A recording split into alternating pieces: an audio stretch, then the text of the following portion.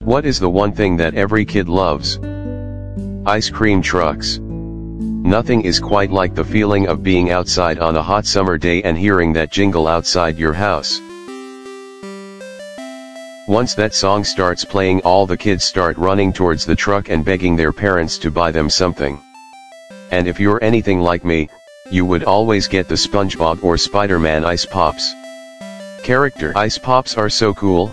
Who doesn't want to eat their favorite cartoon character alive?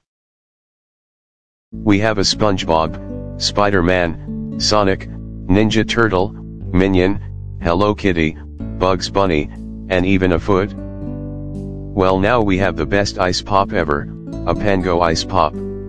Here's how it happened. So one day I was scrolling through YouTube Shorts as one does, and came across a video of a toe jammer popsicle melting. The person who made this goes by the name of Mistress Melt, and I realized that they were doing suggestions from their comments on what to make. So I had an idea. What if I told a bunch of my viewers to request a Pango popsicle to increase the chances of it actually happening? So in a way I kind of cheated the system, but hey, it was for a good cause. Anyways, not much time later I see tons of comments requesting Pango. I started to get worried that maybe she wouldn't do it because of all of the comments, it could get annoying. But then she replied to my comment saying, "I was wondering why there were suddenly so many Pango requests." She put a laughing emoji, so it was safe to assume she wasn't bothered by all the comments. Anyways, a few days pass and she pretty much confirms that it was going to come on Sunday. I was really hyped to see this happen. Then on Sunday, I open my YouTube, and there it is in all its glory, the Pango popsicle. I was beyond grateful for this, so I tipped her a few bucks. Please go subscribe to Mistress Melt, she is awesome and puts tons of effort into her craft.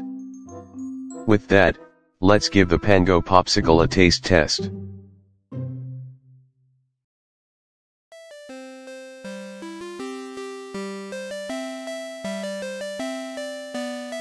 Thank you, mysterious ice cream man. Anytime, pal. Wow, what a nice guy. Anyways, here goes nothing.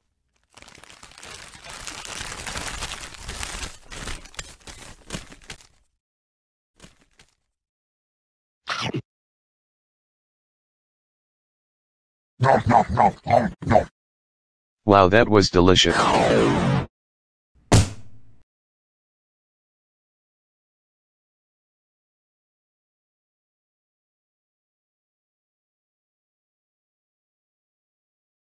What the heck, I turned into a popsicle.